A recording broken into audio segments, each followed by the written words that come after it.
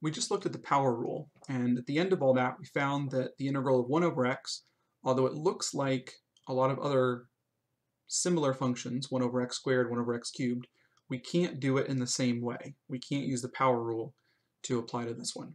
So we need a special rule to handle just this one on its own, and thankfully we can remember one that we memorized with derivatives. If you remember, when we learned derivatives, we learned that the derivative of one function was 1 over x, and you should remember that that function was the natural log function. So the derivative of the natural log function is 1 over x, and the integral of 1 over x is the natural log function. So that's a special case, this reciprocal function. And I want to mention real quick that if you see something like the integral of 1 over x squared, sometimes you might be tempted to say, that looks like 1 over x, so it must use the same rule. So the answer to this would be the natural log of x squared plus c. But I want to caution you that's not true. 1 over x to any other power other than 1 uses the power rule. It's only 1 over x that needs this special rule. It's only 1 over x that turns into the natural log function. You might also be tempted to say that the integral or the antiderivative of natural log of x is 1 over x. And that's also not true. It's the derivative of the natural log that's 1 over x.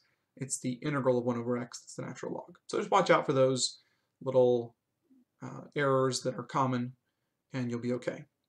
As far as what the integral of the natural log of x is, we'll actually have to wait for a couple of sections to find that out. When we learn how to do integration by parts, we can actually figure out what the integral of the natural log function is. So stay tuned for that. Okay, so that's the reciprocal function, one special case, and beyond that, it's pretty straightforward. The next category, kind of following along with what we learned with derivatives, we get to exponential functions. And just like with derivatives, this is nice and easy because the derivative of the natural exponential function, so if we're working with e to the x, its derivative is itself. That's the easiest derivative function at all. So it's also the easiest integral.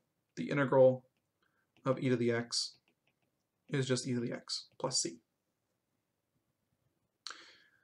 If we go to something like 2 to the x or some other base, then you just have to remember the rules for differentiating things like that. So this is one that you should have memorized. But if you have something like 2 to the x, I'll remind you what the derivative rule was. The derivative of 2 to the x is the natural log of 2 times 2 to the x. Or you might write 2 to the x times the natural log of 2. So if that's the case, then if we're going to take the antiderivative, notice that when we took the derivative, we ended up with the same function with the same base, and we multiplied by the natural log of that base. So if we're thinking about undoing or reversing this process, in the same way, if we take the antiderivative, or the integral, of 2 to the x, we're going to wind up with 2 to the x in our answer, and instead of multiplying by the natural log of 2, it should make sense that we're going to divide by the natural log of 2. So that if we were to reverse that process and take the derivative of that answer that I just wrote down, then we would end up with the correct result. The multiplication and division would cancel each other out. So in general, the antiderivative, or the integral of b to the x, is 1 over the natural log of b times b to the x. Or you might see people write b to the x over the natural log of b, either way. Notice that, of course, applies also to the e to the x. If you plug in e in the place of that base, you end up with 1 over the natural log of e, which is just 1, times e to the x plus c. So this is a special case of that more general rule at the bottom. So the general rule for the exponential functions is that one there. It's not too bad as long as you remember your derivatives for exponential functions. Otherwise, it's just a matter of memorization. The last category of functions that we'll talk about here is your trig functions. So just to remind you, you've got the derivatives for sine of x, cosine of x, tangent of x.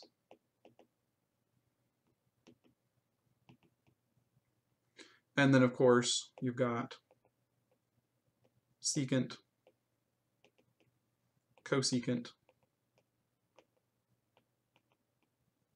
and cotangent. So these should all be ones that you memorized back in Calc 1. The derivative of the sine function is cosine. The derivative of cosine is negative sine. The derivative of tangent is secant squared. The derivative of secant is secant tangent. The derivative of cosecant is negative cosecant cotangent. And the derivative of cotangent is negative cosecant squared. And hopefully when you learn these derivatives, you saw the symmetry to this pattern, where if you take the derivative of one of these functions, like sine of x, and then you look over at its cofunction. So the cofunction of sine is cosine, right? So if you look at the derivative of the sine and the derivative of its cofunction together, you notice a pattern that to get from this answer to that answer, you just replace the function in the answer, which is cosine, with its cofunction, which is sine, and you flip the sign, the sign. You flip it and make it negative. Now that pattern sounds confusing, but when you notice it on the other ones, it's the exact same pattern. If you're looking from secant to cosecant, to change from the answer for secant to cosecant, you replace secant with cosecant, tangent with cotangent, and you make it negative. If you go from tangent to cotangent, you replace secant with cosecant and make it negative. So that pattern can help memorize this list of derivatives. Okay, but once you see that, for our purposes, we're focused on the antiderivatives, so we can just reverse all of these. So for instance, we can say the integral of the cosine function would be sine of x plus c. The integral of the sine function, on the other hand, be careful with this, negative sine, the integral of the sine function would be negative cosine of x plus c. And those two, just like with derivatives, you need to watch out for that negative sign. And just be careful, make sure that you think it through and remember which one ends up being negative. The integral of cosine is positive sine because the derivative of sine is positive cosine. And then the others that work the same way. So you have the integral of the secant squared function is tangent. The integral of secant tangent is secant, and so on.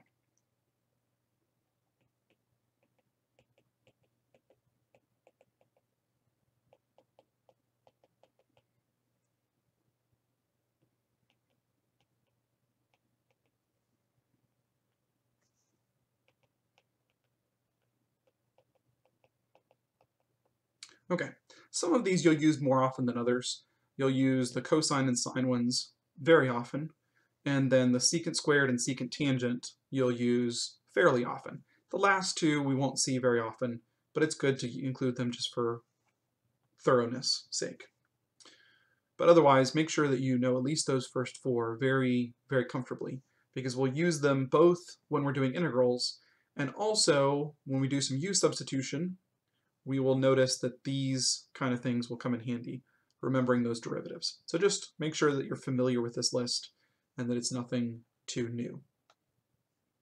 So we've seen the basic integrals that you should know at this point, using the power rule, the reciprocal function, the exponential functions, the trig functions. There are a few other things you learned how to differentiate, like the inverse trig functions.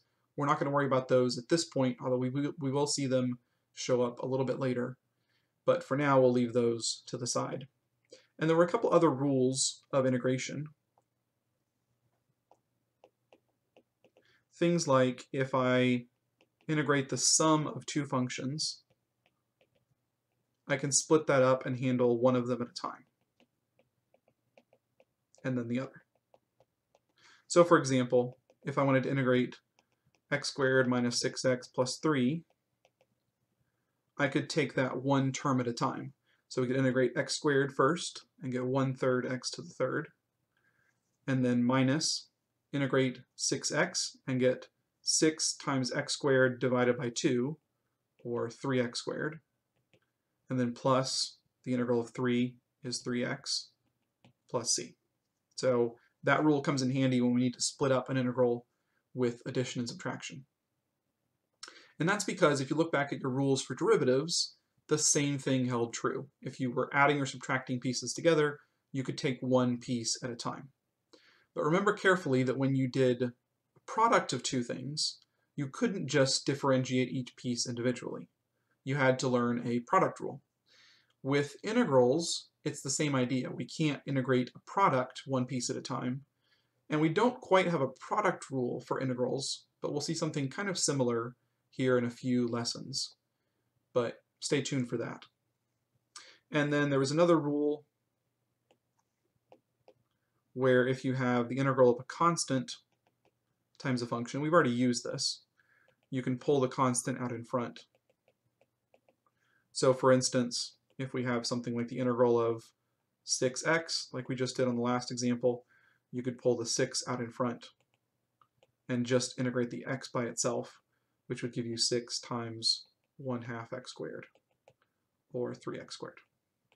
So we've already used that, and it's not a really complicated rule, but it comes in handy too, that constants can be carried along just like they were with derivatives, and then we just look at the remainder of the function. Now with these rules, these two rules we just wrote down, as well as the basic integrals that we've covered to this point, we really have the foundation of everything we're going to learn how to do. Starting in the next section, we're going to learn other integration methods, but it's going to turn out that all of the integrals we do are really going to be one of this list of functions that we've seen here. So you need to make sure that these rules are very straightforward and that you're very comfortable with them, because everything else is going to build off of here. And we're going to learn ways to approach more complicated integrals by basically breaking them down and simplifying them to one of these. And that's going to be the hard part of the integration methods, is figuring out how to simplify to one of these. But you should always keep in mind kind of your library of functions that you know how to integrate. You know how to integrate x to a power, including some of these more exotic variations. You know how to integrate 1 over x. You know how to integrate something to the power of x, and these trig functions. So your goal is always going to be, with later problems, to break down the problem into one of these forms and to find the closest form that'll work. So keep that in mind as we get into more complicated methods, that really all of the integrals that you'll learn how to do, you already know. They're all in this list, and more complicated methods just build off of this and combine these in different ways.